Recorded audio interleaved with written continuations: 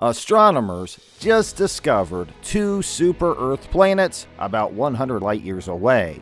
And the best news is, one of those two exoplanets might support life. We live in a fascinating era where astronomical knowledge is at its peak.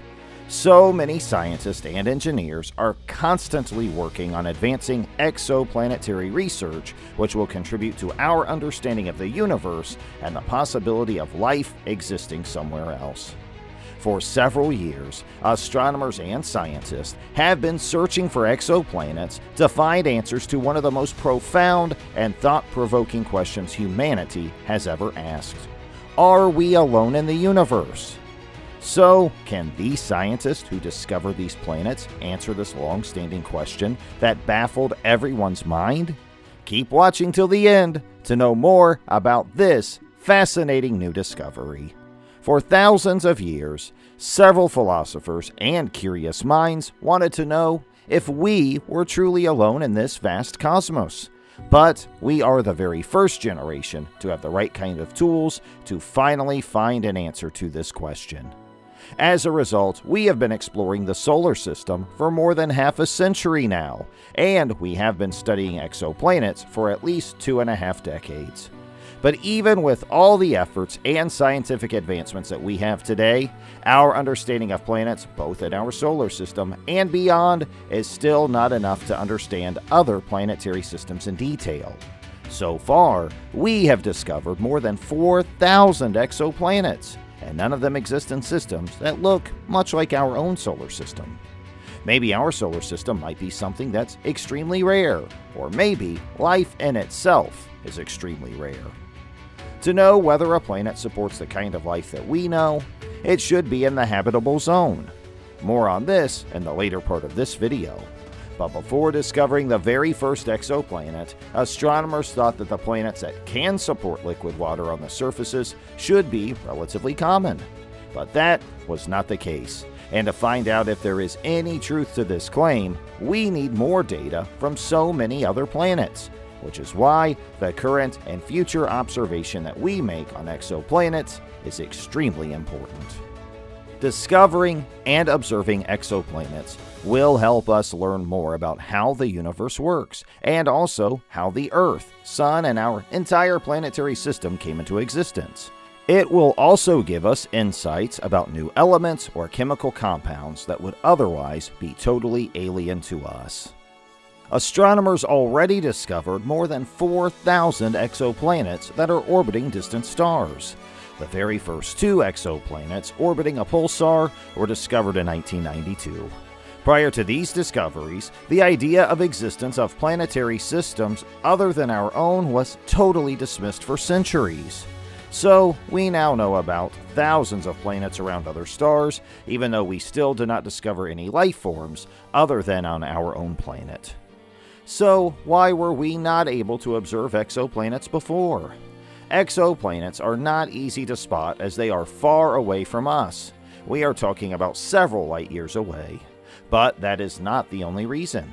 Unlike stars, exoplanets don't shine with their own light, just like our own planet.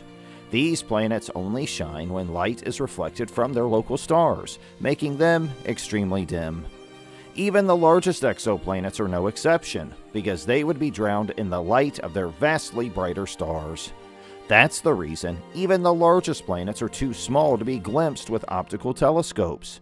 Before the first exoplanet discovery, astronomers assumed that exoplanets would resemble the planets in our solar system. But they were shocked to know that exoplanets can be very different from Earth with their position and orbits. The astronomers were clearly wrong when they thought that the solar system was a representative of several other planetary systems out in the universe.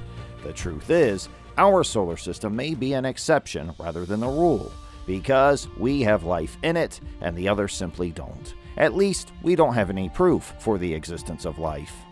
But that is about to change with this new discovery of two exoplanets, one of which might support life. This pair of rocky planets are orbiting a star named LP 899, which is also known as the Speculus 2. Scientists and astronomers are of the opinion that one of these planets is in the habitable zone and could arguably be the second most habitable exoplanet that we have discovered so far. This pair of planets is slightly larger than Earth and is orbiting in the habitable zone around the dim red dwarf star. We know very little about the LP 899b planet, which we have already spotted before. Right now, our focus would be on the LP 899c, which is called the Speculoos 2c. Again, we don't know much about the Speculoos 2c either, other than its size, and the fact that it takes about 8 days to orbit its star. The credit for discovering this pair of exoplanets goes to Amaury Triaud at the University of Birmingham, United Kingdom, and his colleagues. The team now wants images from the James Webb Space Telescope to study more about these two planets with the intention to uncover the mysteries surrounding its atmosphere and the surface, which would then give us more insights to planet's potential to host life, considering the fact that the planet is in the habitable zone around the star, where the temperature is not too hot or too cold so that liquid water could exist on the surface. This is the criteria for a habitable zone, considering the fact that one among the many factors that made the biosphere flourish on our Earth, apart from the temperature, is the presence of liquid water. But keep in mind that this criteria will only make sense for the kind of life that is very similar to ours. So how exactly did astronomers discover these new planets? Astronomers, when they observe a star, will be on the lookout for light dimming as a planet passes in front of the star. This might not always work as expected, because it is somewhat difficult to work with a star that is as bright as our Sun. Planets do not emit their own light, as they only reflect light. Even then, if the star is a lot brighter, it's still difficult to spot these exoplanets with optical instruments. So, it's a lot easier if the host star is cooler and darker, like red dwarfs. The Speculoos 2c has a radius of about 30 to 40% larger than Earth, and takes about 8.4 days to orbit its star. It is also tidally locked, which means that it is permanent day on one side and it is always night on the other side. The planet orbits its star at a distance of about 10 times shorter than the distance Mercury orbits around the Sun. Even then, the amount of stellar irradiation it receives is still on the lower side. Such a condition might allow for the presence of liquid water on the planet's surface, provided that it has sufficient atmosphere with the right temperature. This has to do with the fact that the star LP 899 is about 6.5 times smaller than the Sun and has a surface temperature half that of our star.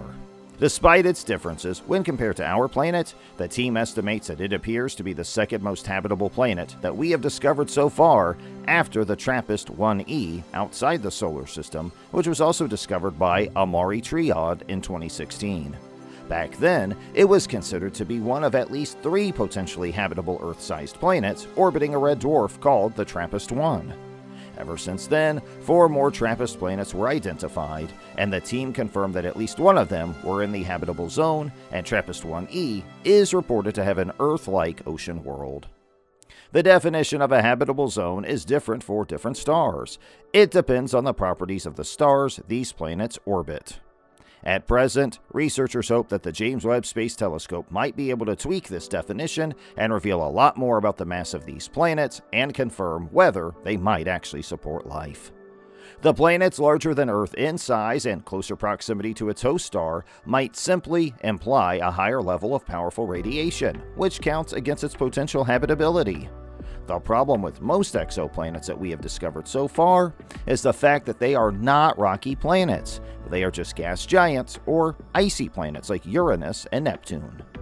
In the end, it is extremely important to detect as many temperate terrestrial worlds as possible to study the diversity of exoplanet climates. This might help us measure how frequently biology has emerged in the cosmos. Most of the planets that we have discovered so far orbiting other stars are not the right candidates for life as we know it. They are either too hot or too cold, and the majority are made up of nothing but gas. The worst part is that relatively smaller terrestrial planets like our Earth are extremely difficult to detect, because of which we just know about very few planets that are in the habitable zone with the right amount of radiation. Finding an Earth-like planet, especially one with life, has always been a challenge, and we have a lot more to uncover. maybe life might have evolved differently on other planets based on its atmosphere and chemical makeup. So we may not be able to use the same criteria for life on our planet when we are on the lookout for other life forms. We might be looking at the right thing with the wrong parameters, which could be the reason why we might never be able to find an answer to the question, are we alone in this universe?